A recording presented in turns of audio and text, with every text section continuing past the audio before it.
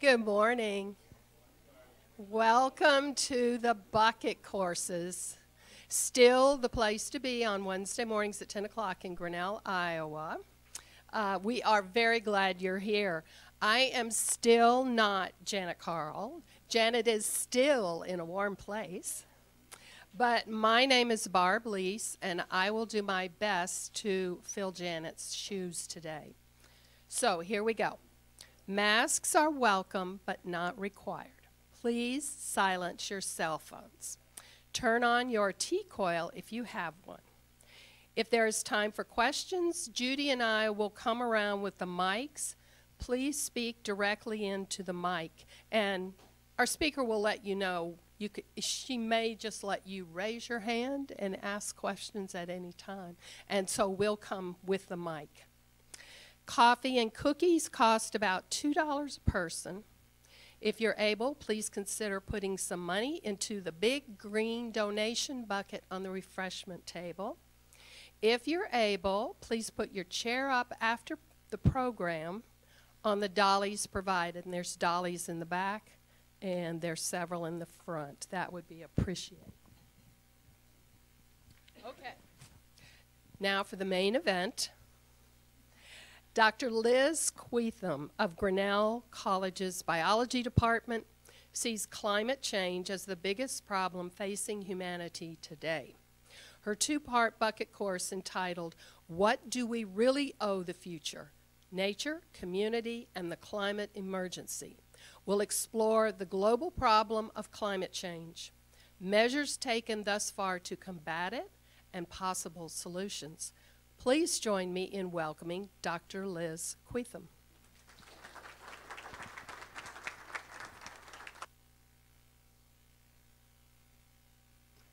Oh, thank you, Barb. I think this is working now.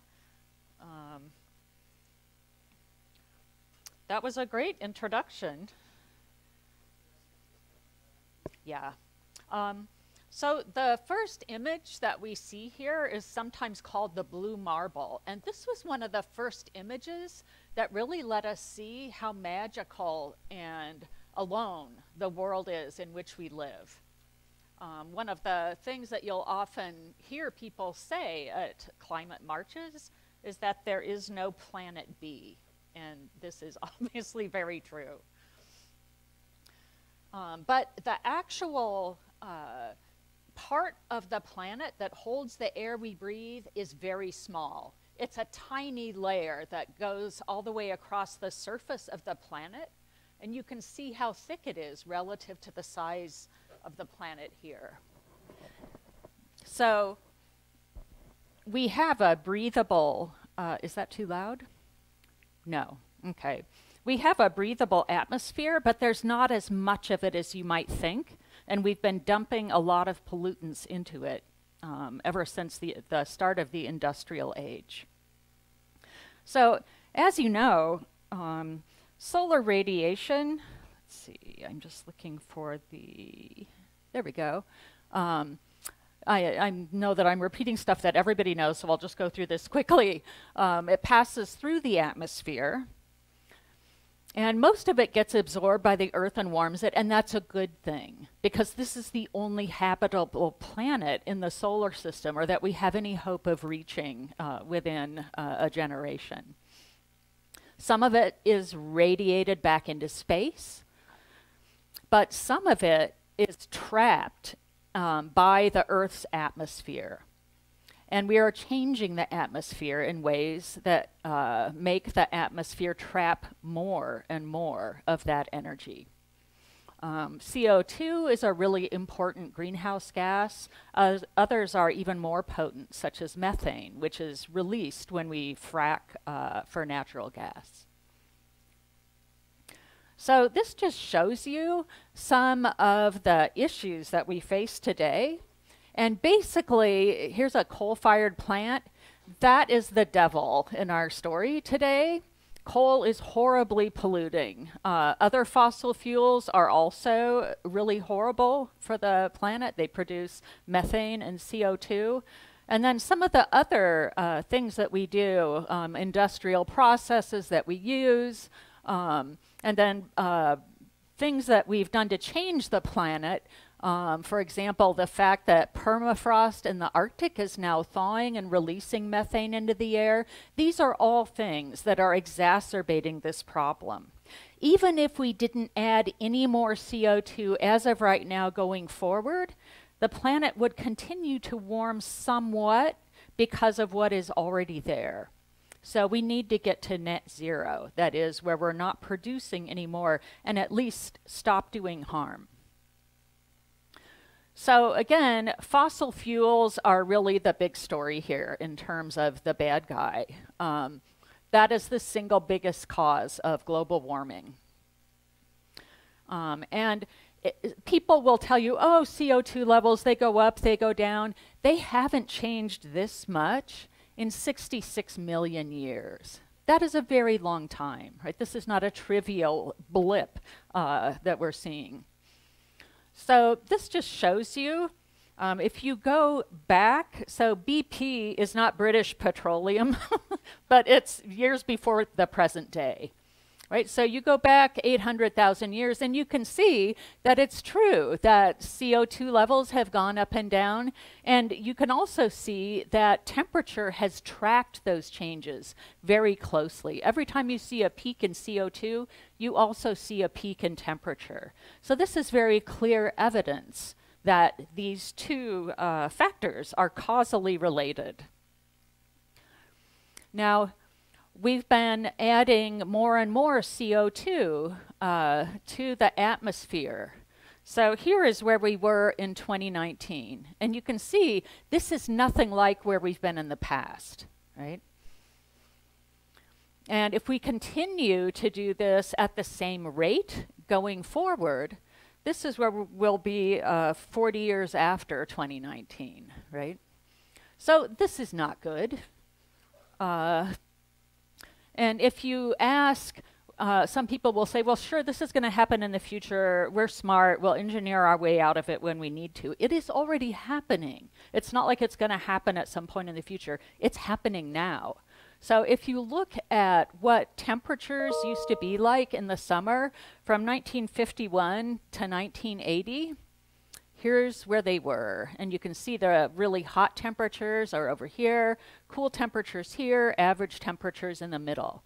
So we're going to look at the deviation from the mean in these temperatures. So this is a statistical analysis.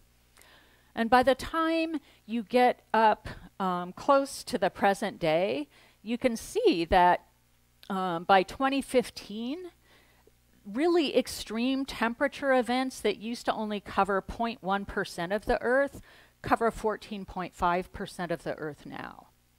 So this is not a problem for the future. This is a problem through which we are currently living. Average temperatures in the Twin Cities warmed 3.2 degrees Fahrenheit between 1951 and 2012. And weirdly, winter temperatures warmed even more. It might sound like good news to you if you live in Duluth, but as you'll see, that's actually not great news. We're seeing higher variance in temperature in the winters and a polar vortex that can dip down much farther south than it ever used to do in the past. So in 2018, where a lot of my slides come from, there were at least 224 places around the globe that set all-time heat records just in that 1 year. Summer 2021 was the hottest such period on record for the contiguous United States. And this increasing heat can actually cause much more destructive storms than we have had in the past. So here you can see the oceans were the hottest ever recorded in 2022. And usually when the oceans are hot, it's that heat and the differential in heat between different places that drives the formation of storms. So how many of you remember Hurricane Harvey? It was a big deal at the time, right? And the reason it was such a big deal is because the water that it came across were up to 7 degrees hotter than normal, and not just on the surface, but up to 200 meters below the surface. The hotter that water is, the bigger the storm.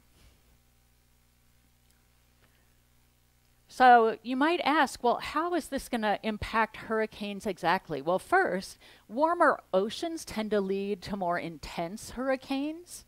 Secondly, those hurricanes become intense much more quickly, so people don't have time to find out how bad it is and get out of the way. Thirdly, again, this warmer air can hold more water.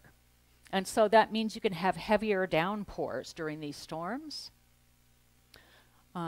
The storm surges increase because the sea level is also rising due to the melting of polar ice.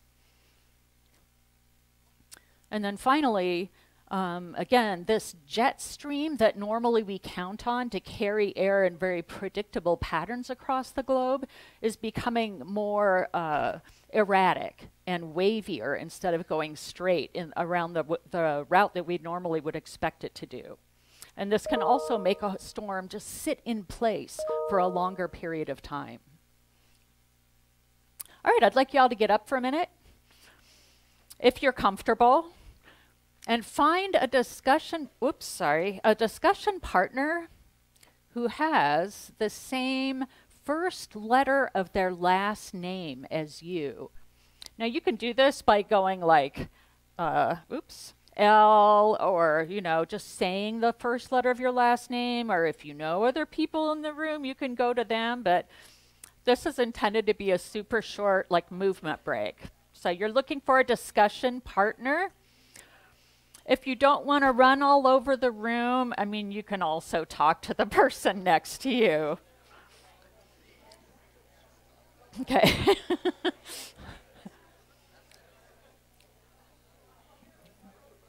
Okay.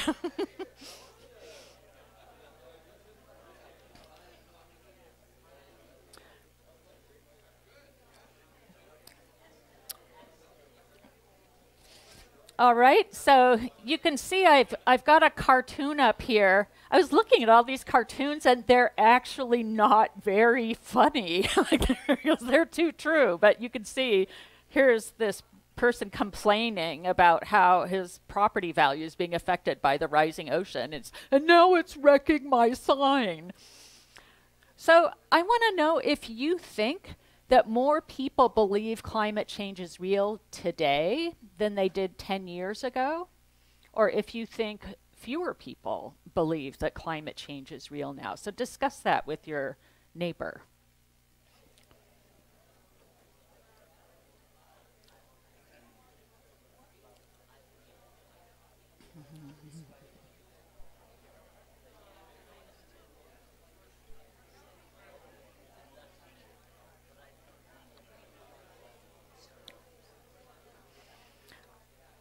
All right, if you'd like to raise your hand and report out, someone will bring you a microphone.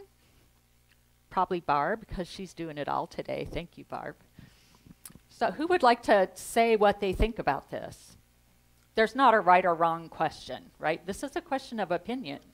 Yeah. Oh, and Judy. Hello, I'm Dave. Hi, Dave. I do believe there are more people that believe that climate change is real.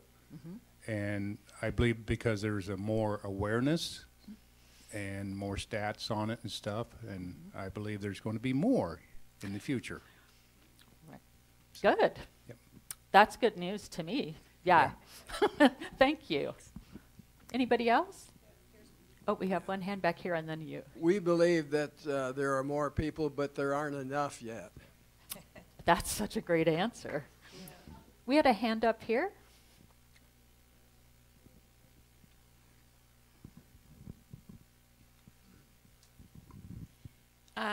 I know people who believe that climate change is real, but don't believe that humans have anything to do with it. Yeah. That makes me sad as a scientist and just as a person, right? Anybody else want to report out? All right. Yeah, there's been a lot of disinformation out there, and we now know that fossil fuel companies knew a long time ago that this was going to be a problem, but they covered it up. right? They paid for studies and then they buried the studies. So it's not like we are suddenly finding this out. Some people have known about it for a very long time, and the people who have brought it into public importance, and I mean, in my view, they're heroes, right? So returning to this hurricane, there were places that received 5 feet of rain during that storm, which that's hard even to imagine, right? Phenomenal. People in nursing homes were trapped in flood waters for a really long time before they could get rescued. You can see what the water level is like in here. And because oil refineries were flooded, there was further environmental degradation that took place, because that meant that oil was now mixed in with, raw sewage, which also floods when the water gets above the level of the sanitary sewers. So it was a huge problem. And we're going to see more and more storms like this in the future, presumably. Oh, yeah? Oh, I heard, who knows Michael Mann? You know Michael Mann? Joan knows Michael Mann. That is so cool. Yeah, so, and the thing is, when these things happen, the people who suffer the most are the people who don't have a second house and a third house and a private jet, and the people who can't get away. The people who are the poorest are the people who suffer the most, always, right? And for climate change and storms as well. Best pope ever, I'm just saying. That's just my opinion. January through May of 2019, that was the wettest period on record for the contiguous United States, and that includes Iowa. In Pakistan, in September 2022, just this past year, they had such terrible flooding that more than a third of the country was underwater. That just boggles my mind. I couldn't pick just one picture to show, because it was everywhere and it was horrible. And these tend to be the places also where people live, because people built cities close to rivers and close to the ocean. That's where a lot of big cities are found, and those are the places that are most vulnerable to flooding, although no place is invulnerable anymore. So if you look at worldwide extreme weather catastrophes, and here we're lumping together storms in orange, floods in blue, and extreme temperatures, droughts, and fires in red, you can see how they've changed from 1980 to 2018. And it's not, and sometimes there'll be a little dip, but you can see the overall trend is that all of these things are increasing. So this is not a problem that's going away anytime soon. Because, and ironically, the same heat that makes air pick up more water and drives bigger storms, in places where it's dry, also pulls more moisture out of the soil. And so it's a case where we're seeing much higher rates of variation in the weather that we get. More flooding, more storms that bring a lot of water that we can't handle, yes, but also more droughts. And those droughts cause other problems. This drought ahead of this winter was the worst in 10 years right here in Iowa. And hotter years typically, not surprisingly, have a lot more wildfires. And you've probably noticed that over the last 10 years or so, the frequency and severity of these has increased greatly, especially in the West, but all over the world. So the number of large fires has increased. You can see the orange here is the fires, and the somewhat lighter orange is the temperature. These are things that go hand in hand. So at the end of July 2019, there were 69 wildfires that were burning in Alaska. South Korea, and this actually, you can see the wildfire came into a city. Colorado has had a lot of them, and the fire season is now 105 days longer than it was in 1970. The average area burned each year in California has increased by a factor of 5. That's expensive, and there's loss of life. So the 3 biggest wildfires in U.S. history have all happened in the last 5 years. So you might remember the Camp Fire in California. I mean, it wasn't started by a campfire, but that's the name of the area where it burned. There was a fire in the Bay Area. My son was in graduate school there for a while, and there were days when it wasn't safe for they just told everybody to stay inside because the air quality in Berkeley and San Francisco was so bad. And then the Dixie Fire in 2021.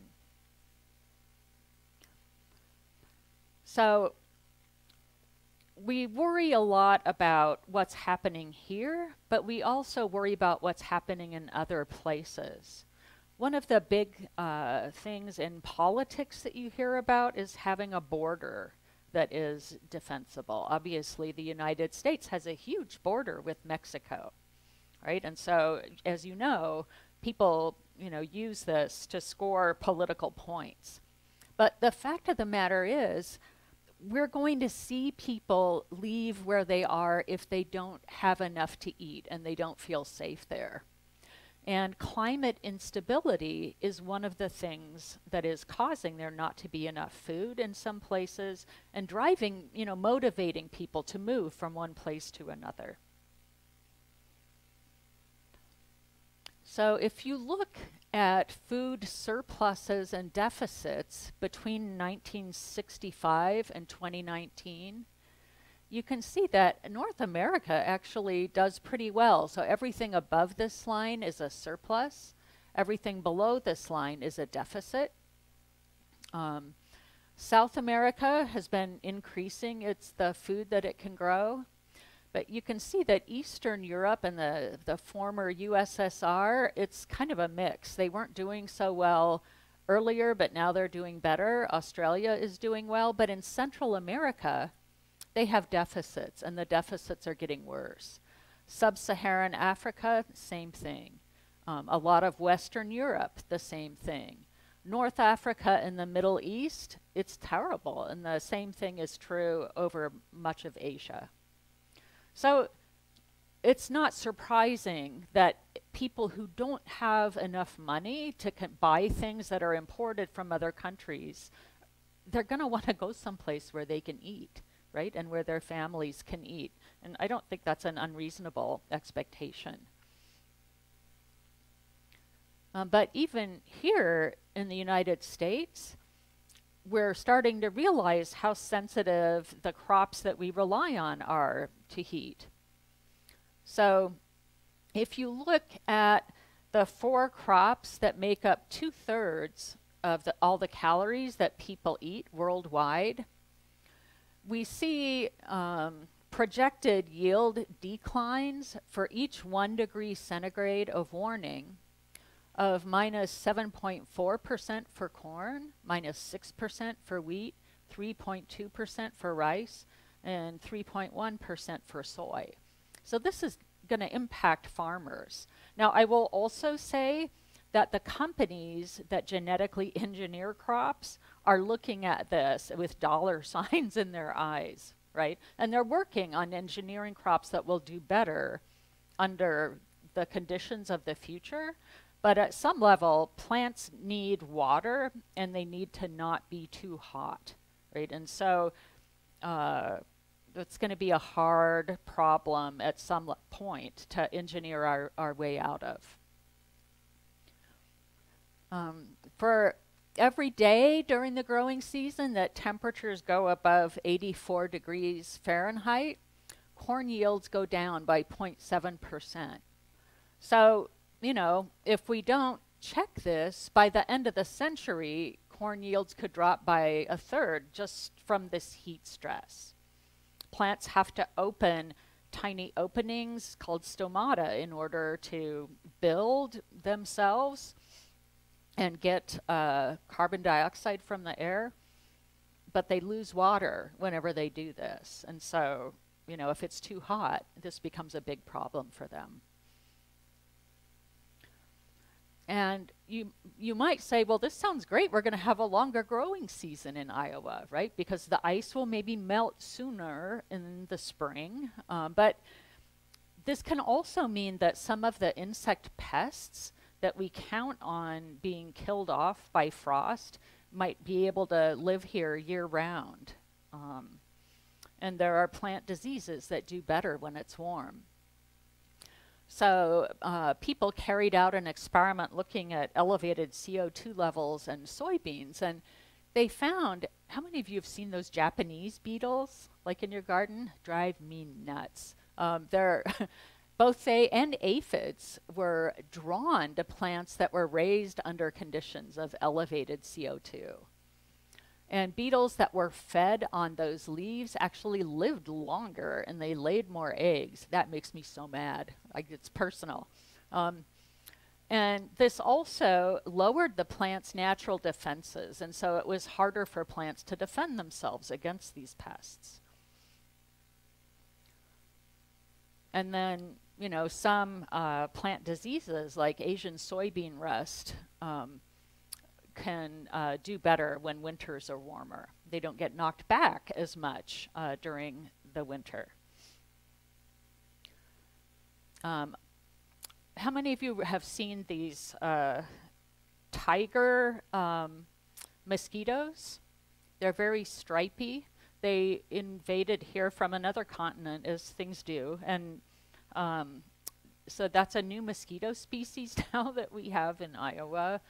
That's not as seasonal as other mosquito species, and that can be active during the day and not just like at dawn and dusk. That also feels very personal to me. So water scarcity already affects a lot of the world's population. Not just water, right, but clean water, water that you can actually drink. There are places where people have to walk many miles to get water to drink and then carry it on their backs back to their homes. So if you look at how our annual water demands have gone up, you can see this is in order of how much demand there is, and China is at the top. So here are the needs of agriculture in blue, industry in green, and then just what you and I would use and the city uses in orange. And you can see they've gone up a lot. Now this projects forward as far as 2030, but it started in 2005. So India, huge amount of water is needed for agriculture. So too in sub-Saharan Africa. Here's the rest of Asia. Here's North America, so our needs have gone up as well. So we're busily pumping all the aquifers dry. Europe, South America, and I forget what this stands for, sorry. Thank you. Middle East and North Africa, and then Oceania down here. So, water demand is not going down by any means. Okay, I think I got to our 10-minute break a little bit early. Is that okay? Was it going to be at, it was going to be at 10:40. Okay, people get a 10-minute break. So if you want to go get a cookie or go to the bathroom.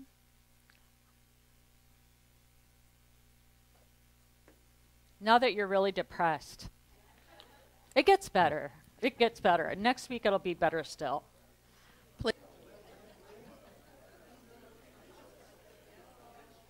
Thank you. And now, once again, Dr. Queathem.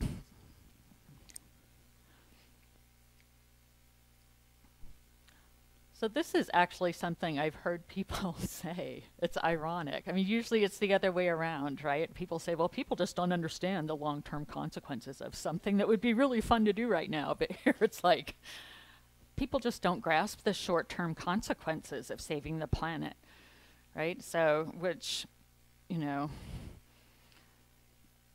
if you see, this is an oilman that's clearly saying this. So, because in order to solve this problem, we're going to need to leave oil in the ground and not burn it. And, you know, companies that own that oil are not going to be in favor of that as a solution. So there are a lot of health consequences of the kinds of problems that I've been outlining for you.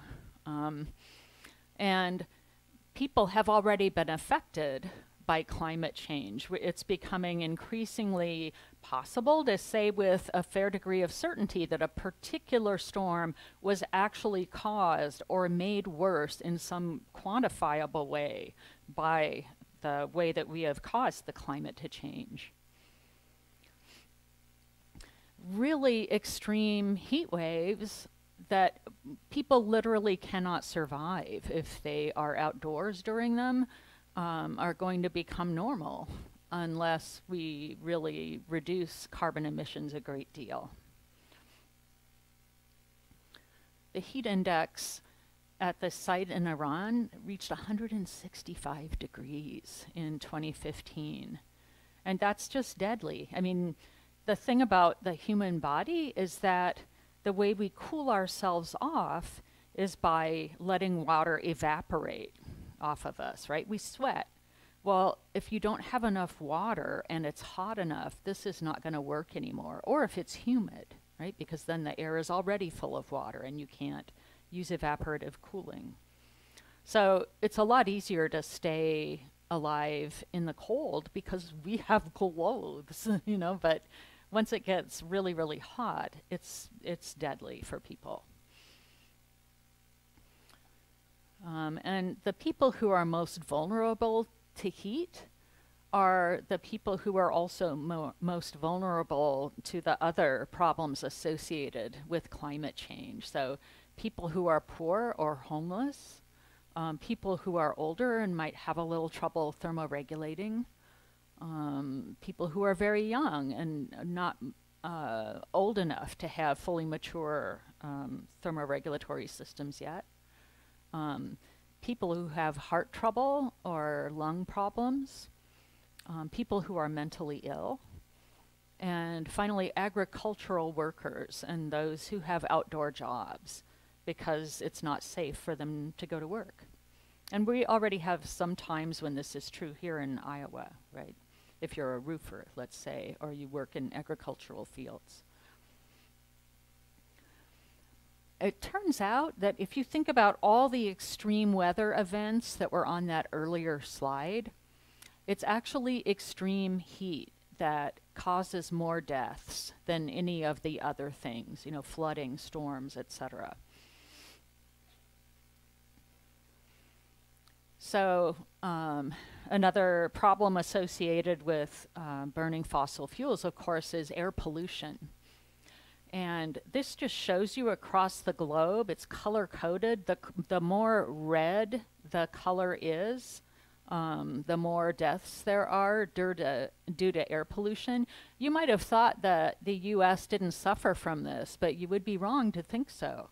There are a lot of people who die from air pollution in the United States. And the problem with getting people to understand how serious this is that their deaths, it's not like getting hit by a truck where you might say, we need to put a stop sign there. It's statistical, right? It's because they had other respiratory problems, they were more vulnerable. Because they had had COVID, they no longer had lungs that function in the same way, and now they are more vulnerable. And people who live in places where the air pollution is worse are always people who are poor, people of color. People who might be red listed, right, from buying homes in places that are better to live. Worldwide, this kills 9 million people every year.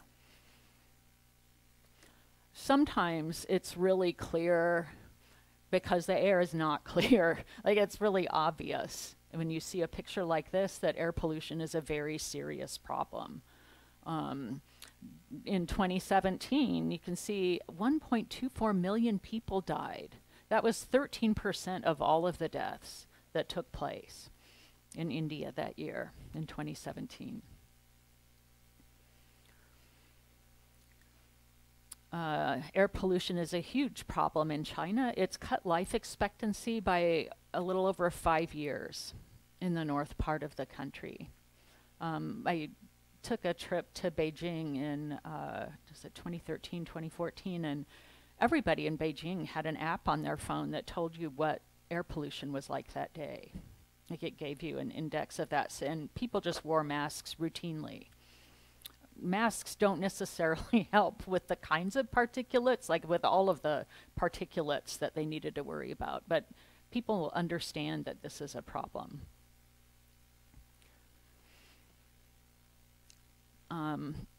You know, even people at the Shanghai Academy of Social Sciences understand that this pollution index is really, really hard for people to live with. The mayor of Beijing actually said, Beijing is becoming completely unlivable. I noticed that that person is no longer the mayor of Beijing, but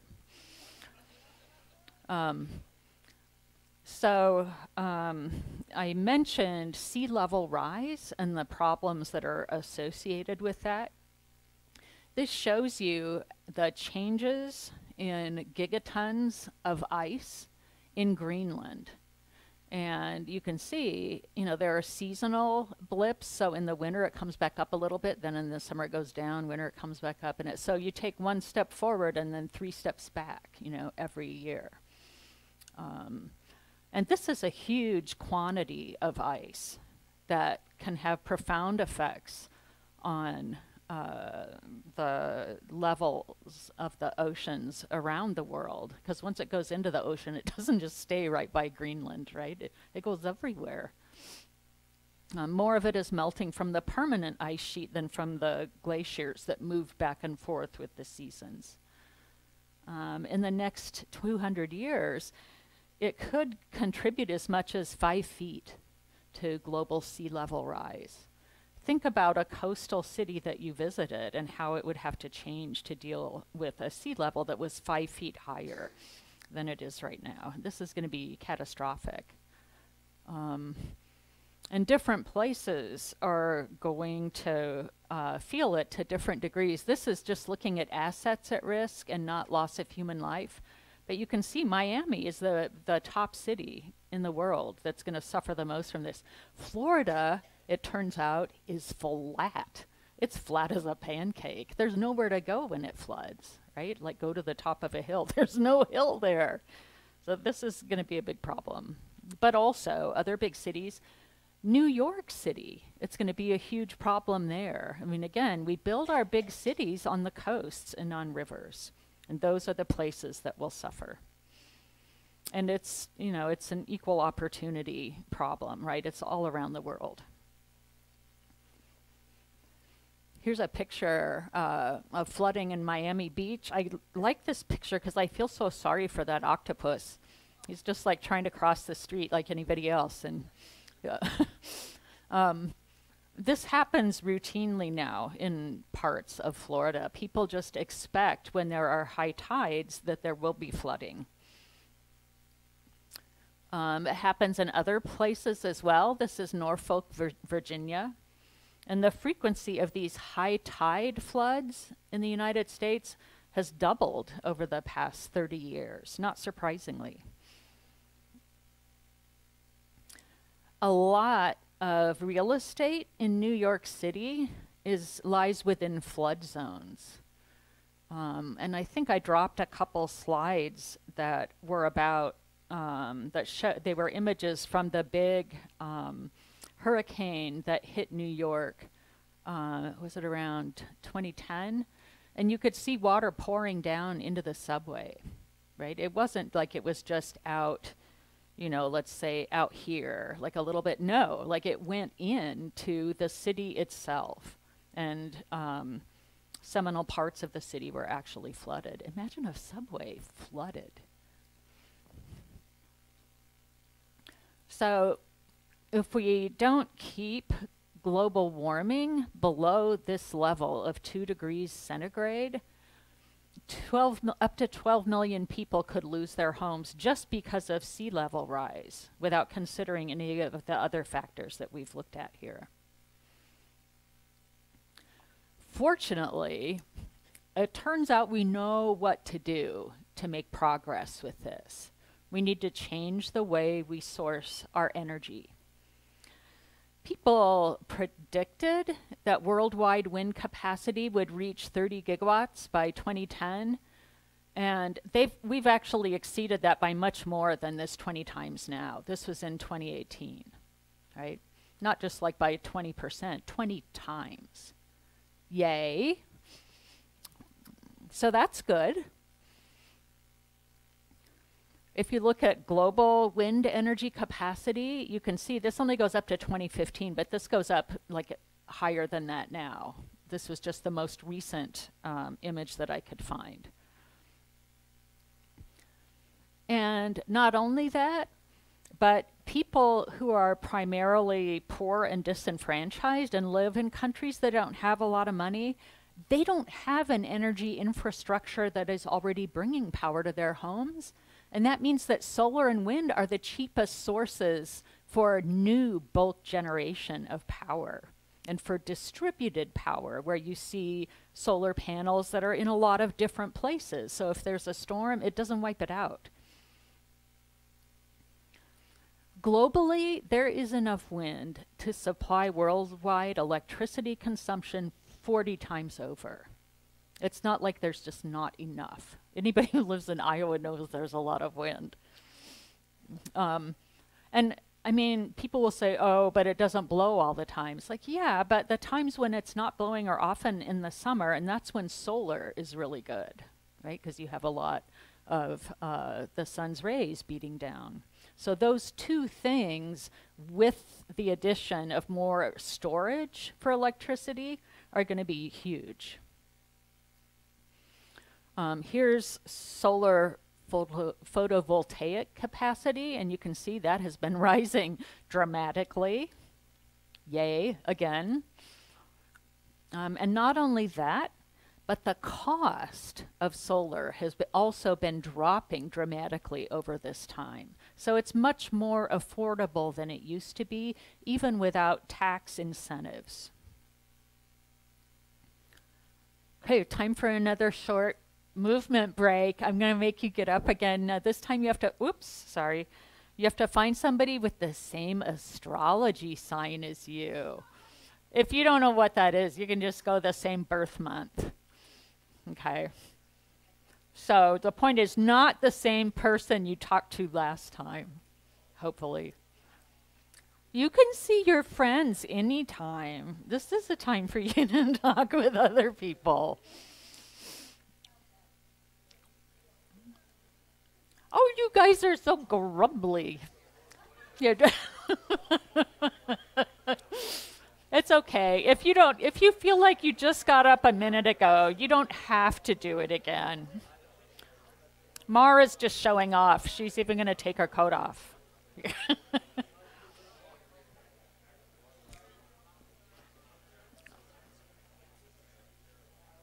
So I have a couple cartoons here, and I just wanted you to discuss with someone near you, which one of these do you think is better and why?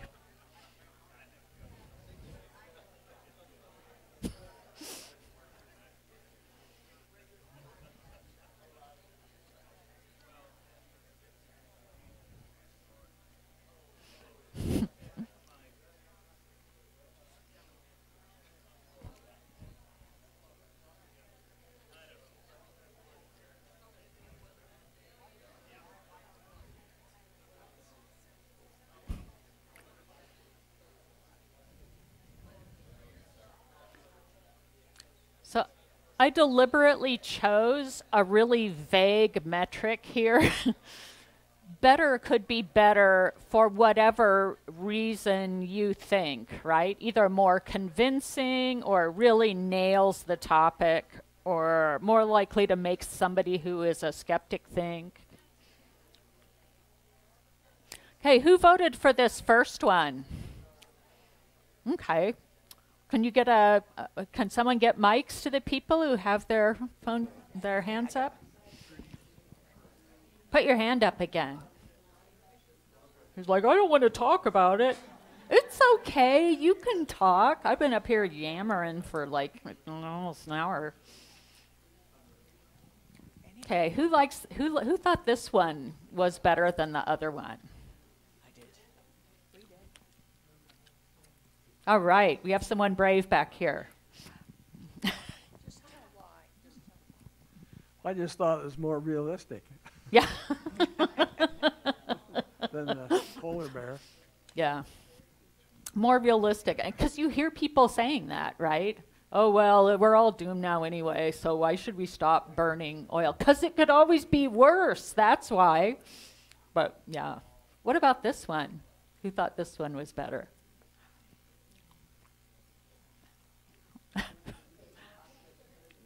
Oh, yeah.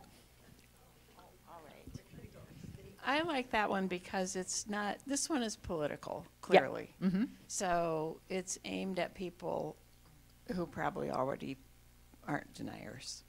That one makes you think about, why is it bad to be a dinosaur? And a polar bear. Excellent. Yeah. Anybody else?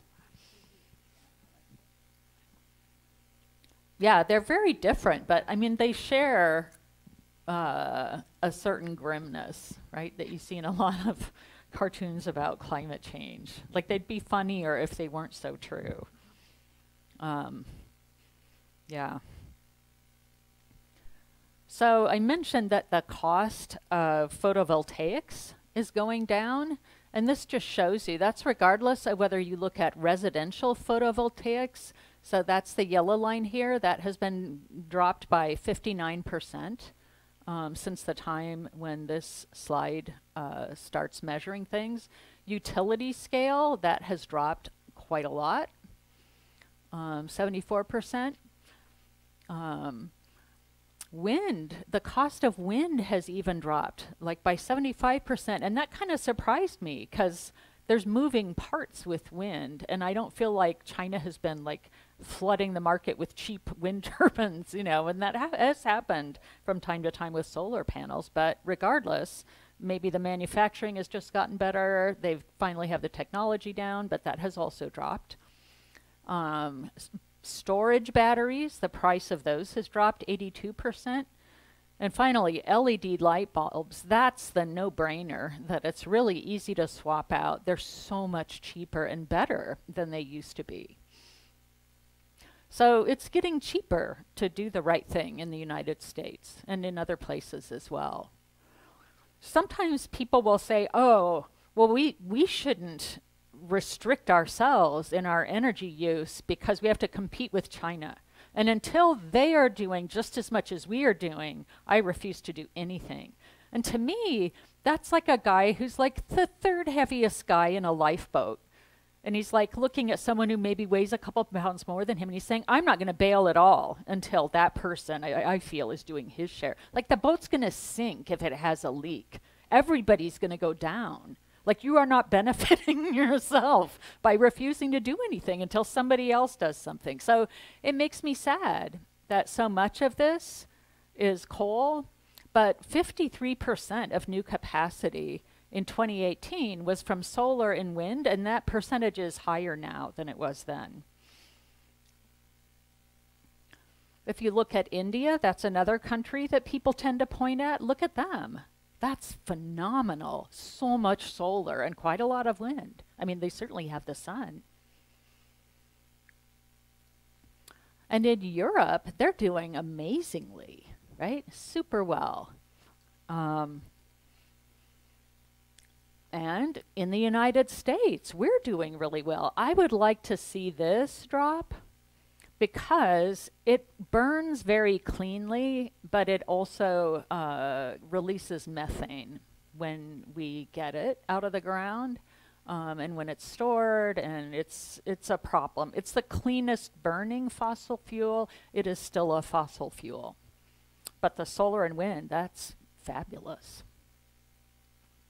So again, it doesn't cost that much to just like get a solar panel and stick it up on your roof. You don't have to have power lines that run to you from a huge power plant. You can just power your laptop right now with a solar panel that you slap on the roof. So it's highly portable and really scalable. Liz, I was curious about earlier when we saw the global map. What's the story on the African continent? I mean, You mean in terms of what they're doing with cleaner energy and so on? right. Yeah, I mean, I think it's one of those things where you're seeing more stuff like this in different places. I don't have a slide that specifically addresses new power plant development in Africa, but honestly, their consumption is so low that it's just going to be a blip. Per person, we're at the tippy top in the United States.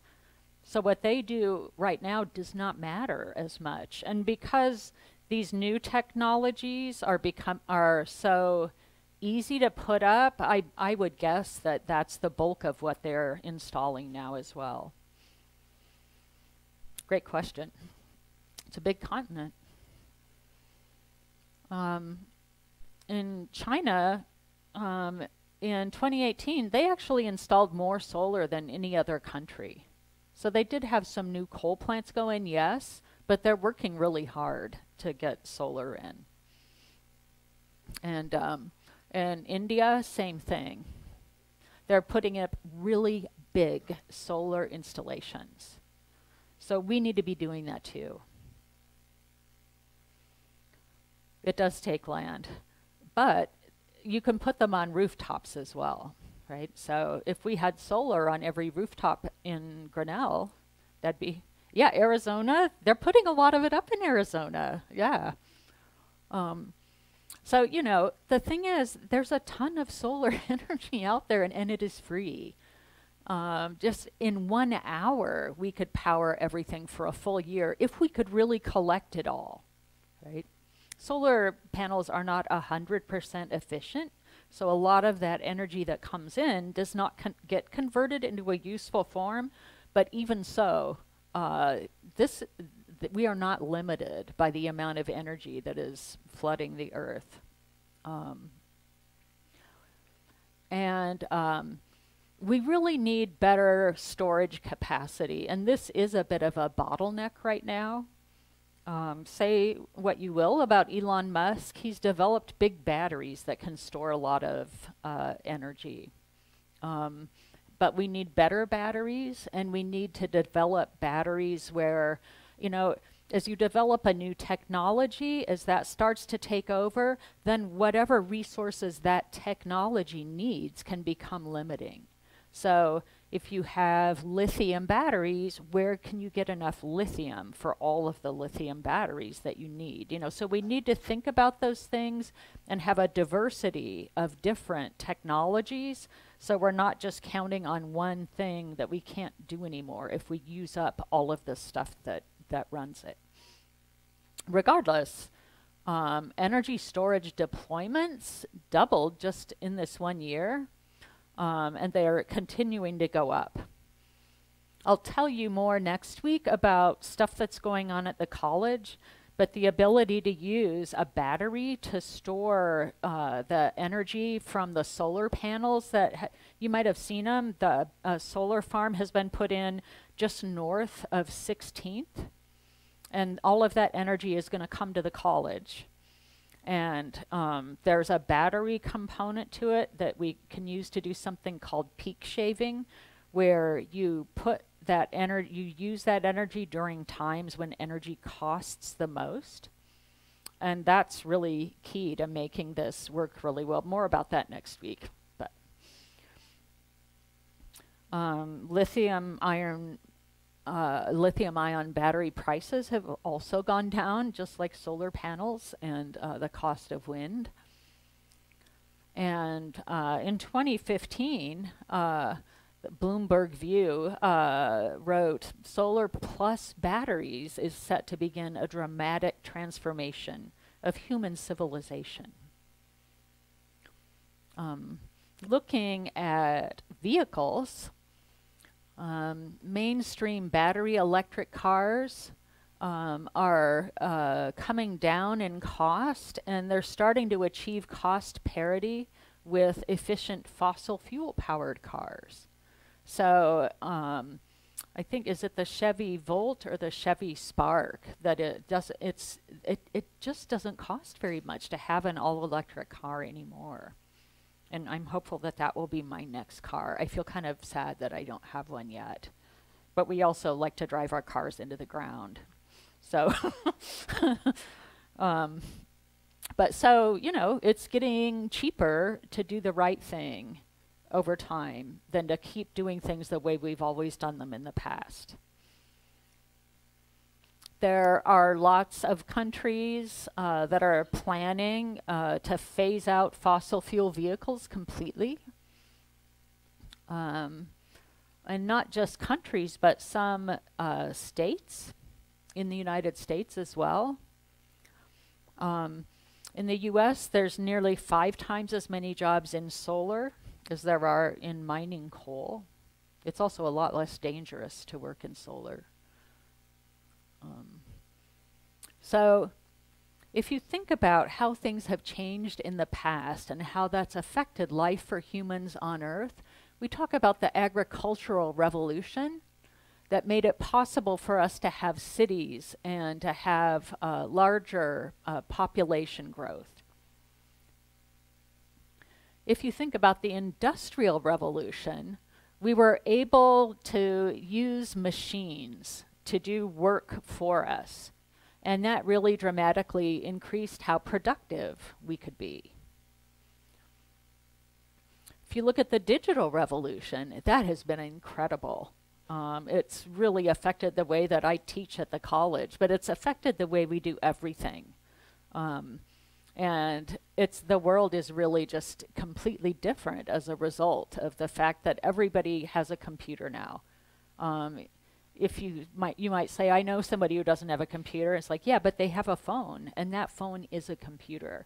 They can search the web. They can do calculations.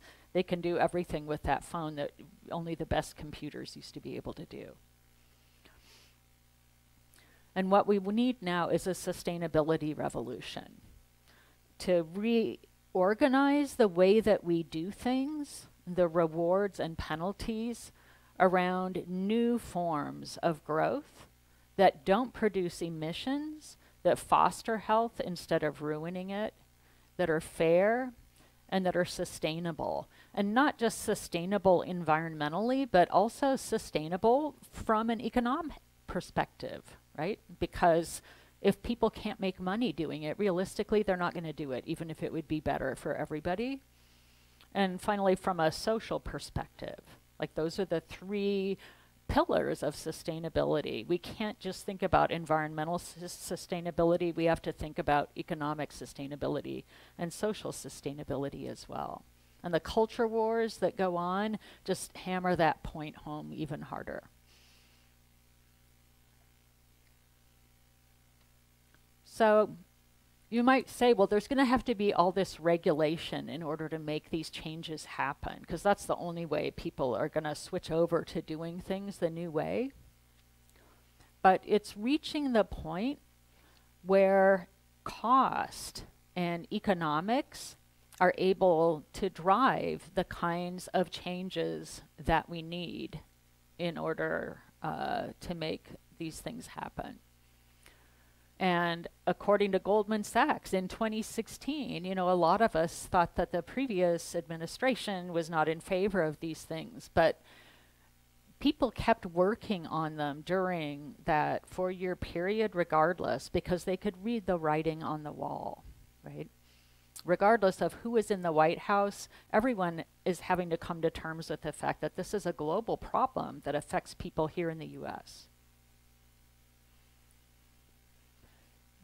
A bunch of states, the first ones were California, New York, and Washington State, but a bunch more states joined them in a group called the United States Climate Alliance. So this was true during the period when we were no longer signatories to the Paris climate commitment. California passed legislation that requires that by 2045, 100% if it's electricity has to be carbon free.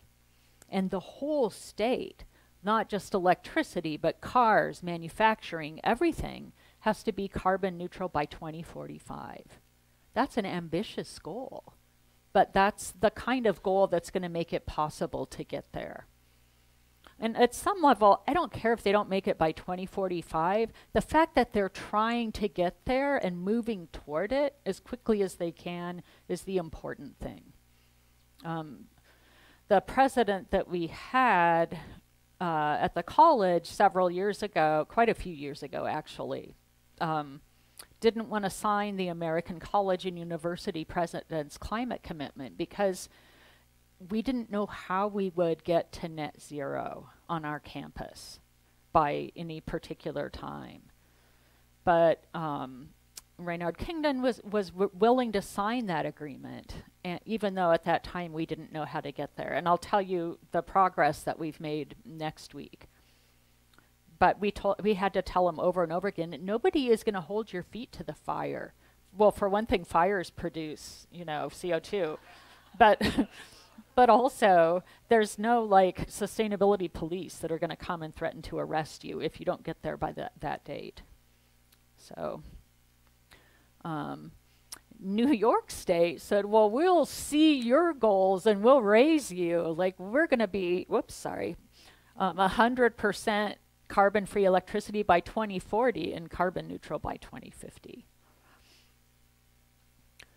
And as you're probably aware, the current presidential administration has set standards for reaching 100% carbon pollution-free electricity by 2035, which will be great, if we can get there. Even corporations are increasingly seeking clean energy purchase agreements. Some of the server farms that, companies like Google want to put in Iowa, they want to put those things here because Iowa has so much clean energy, in part. And that's a big corporate win for them, in terms of publicity. So there it is, our planet. We're doing the best that we can, and we have to change. I think that we will change, and I hope you guys will all come back next week so I can tell you about all the exciting stuff that's happening right now with the college, with the city of Grinnell, and with Iowa generally. I'd like to close with this quote from Wallace Stevens. After the final no, there comes a yes. And on that yes, the future world depends. Thank you. I'll take any questions that people have.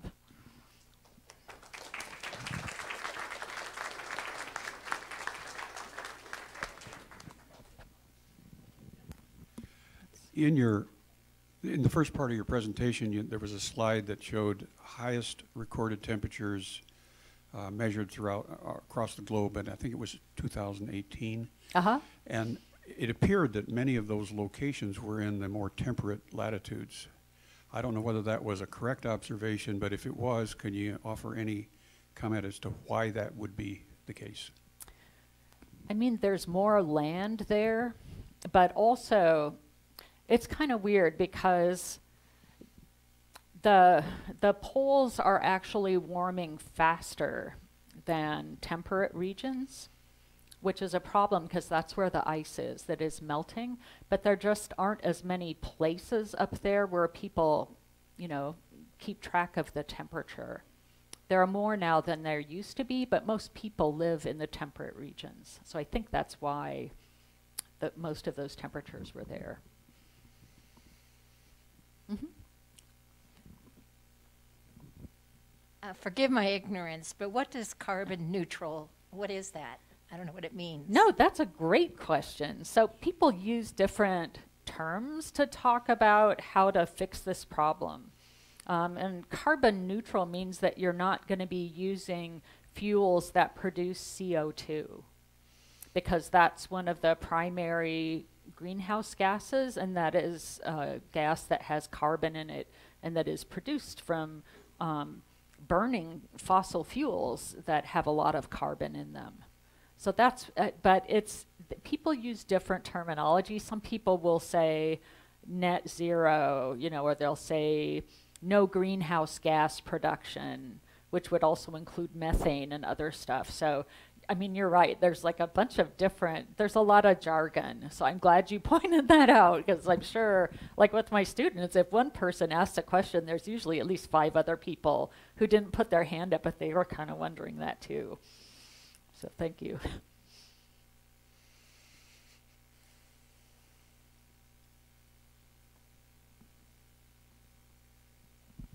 Can you explain what the detrimental effect to carbon in the atmosphere creates, or how it creates it? All I can tell you that it behaves like a greenhouse, right? So, I mean, long story short, I am not a physicist. So I'm relying on the work that physicists have done, and I'm a biologist. So the precise mechanisms that produce that, I can't tell you off the top of my head what they are. I can just assert that they are true, and they're not controversial. Right? People have known since Arrhenius's time that he was a famous scientist who lived hundreds and hundreds of years ago, and he foresaw this coming, but he thought it was going to be great. It would be like living in a greenhouse and everything would just be comfortable. Like, he didn't really think about the fact that it might get too hot to support human life. So these are ideas that have been around for a very long time.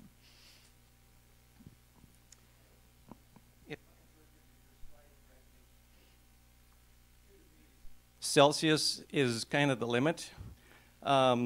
Where are we currently at in 2023? How close are we getting to that limit? That's a great question, and I'll look that up for next time, because all of these figures that I've shown you, because we always think in Fahrenheit, all the temperatures are here in Fahrenheit. I mean, because global warming is not constant across the surface of the Earth, I'm going to go out on a limb and say we might be there already in some places. It would not surprise me. And we've certainly, there was an organization called 350 that wanted us not to get past 350 parts per million of CO2. We are past that now. So, it's a bummer. And it's also an artificial barrier, right? Some people hypothesize that there are tipping points. Like, let's say we go to the point where it's warm enough that all the ice in Greenland melts.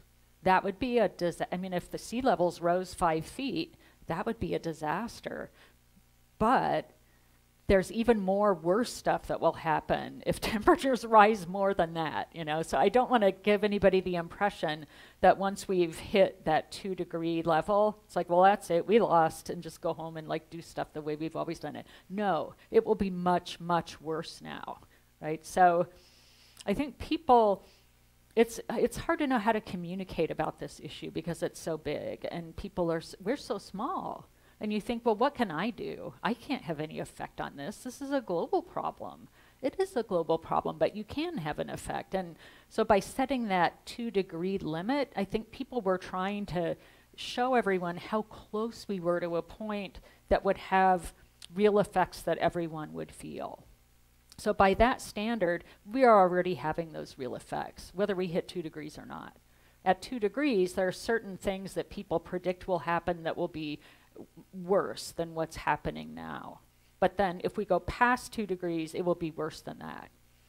So it's not like that is a hard limit where nothing bad happens until we hit it, and then past it, it's just uniformly bad. No, it's graded, right? So that doesn't really answer your question, but. Yeah, it does. I was also curious about if there was and you kind of covered that, but I was curious about what might be interpreted as a tipping point. But obviously, if we're 2 or have gone past that, as we continue, hopefully can still be turned around, but obviously as we continue to go, if we continue to go past that, then turning it around becomes a much, much larger challenge. And at some point, if the turnaround doesn't happen, then it may not be, we hope we don't get to that point, but it may not be possible. Right, and there'll just be, and it's not like all life on Earth will go extinct. Humans might go extinct, but everybody goes extinct sometime. I'm hoping it doesn't happen in my lifetime, but kind of a bummer for my kids, but it's just your quality of life, living life the way that we live it now will no longer be possible. And I think that's the weird draw that apocalyptic movies have for us, that they let us imagine that, and experience it in a way that does not that we don't have to live through it, right? But we get to kind of experience it. Another thing that's being done in genetic engineering, photosynthesis is very inefficient, and they're trying to design new plants that use a lot more CO2, and that may be coming up in the future too. Yeah, that's a great point. And they're working to do things like that. We don't know what's possible. There might be things people are also, they're like, oh, well, we're going to keep making CO2, but let's just pump it all underground. To me, that's just postponing the problem. What happens if there's an earthquake and then suddenly there's this huge eruption of CO2 into the air, So plants are great. You've probably heard people say, God, I just wish there was something we could do to fight climate change that didn't cost a lot of money, and that just fixed carbon in some way that was kind of natural. And that's a tree, right? That's what that is. It's not rocket science. And people have been working to plant more trees here, but I don't think we can get all the way there just by planting trees around here. If we could alter crops to make it so that they required fewer carbon inputs, like the fossil fuels that all the vehicles we use burn and so on, and making the stuff we use to fertilize them and the chemicals we use to keep them insect-free. And if we could also make the plants fix more carbon, that would be great. And those plants would presumably also get bigger, right? Because that's what they do with that carbon. But I haven't heard that there are huge breakthroughs in that area so far. It'd be great if that happens. I wonder if you could address biomass as a fuel, because you've talked about solar and wind, you've talked about fossil fuels, and obviously big deal in Iowa with ethanol, but algae produce fuels and such, and whether they're a solution, short term, long term, good, bad. Yeah, I have to say that ethanol production still produces CO2, and that's one of the businesses that currently wants to build a CO2 pipeline across Iowa so they can pump that CO2 into the ground.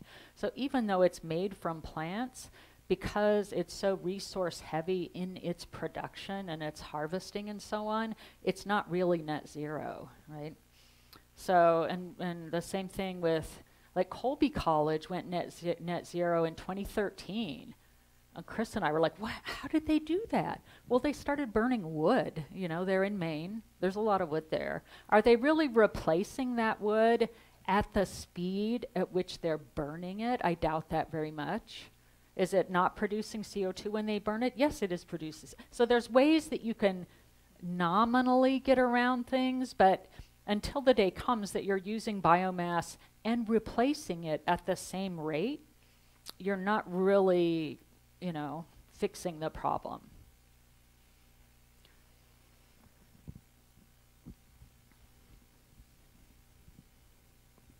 I thought your Greenland, talking about the Greenland ice fields have been shrinking. It's interesting what they found when those have shrunk back. They found green organic matter. So at some point in time, Greenland was not ice fields. It was, and they project that there wasn't any ice on the Earth at that time at all. Yes. And so those ice fields have been created since that time, in the last 1,400 years, basically. but also looking, I think sometimes we get so focused on what's so close, we don't see what's farther away. You know, if we look at cyclical patterns, you know, in our climate and that sort of thing, if you look at from 1850 to 1900, we were in a global cooling period. Then from 1900 to 1940, we were in a global warming period. Then from 40 to 72, which is not that long ago, we were cooling. The Earth was in a cooling cycle. Now from 72 till now, we've been in a global warming period. So just what all that cyclical thing has to do, those things have changed and sped up and changed it, you know, but it is interesting, you know, to look at those cyclical events within our ecosystem itself. Oh yeah, I mean there are other things that can affect how hot or cold it is, but the big one that we know has been a driver, remember that one slide we looked at that went back like 500 million years into the past? When CO2 goes up, temperature goes up. Like those are those really, not the little fluctuations that go up and down like this, but the big ones that go like this, right? So there's always going to be some noise, like in smaller cycles that are taking place within the larger cycles.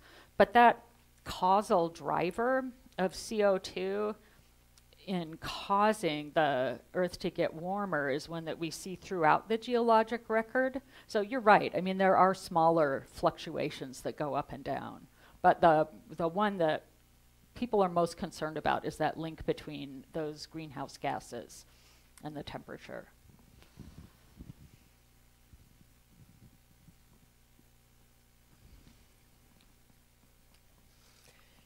Thank you, Dr. Queathem, for your insight into climate change. Thank you. You guys have been amazing. This is really fun. I hope you come back next week. I promise it'll be less of a bummer. We definitely look forward to seeing everyone next week for the second part of Dr. Queathem's course, What Do We Really Owe the Future? Nature Community and the Climate Emergency. Thank you so much, Dr. Queathem, and thank you for supporting the bucket courses.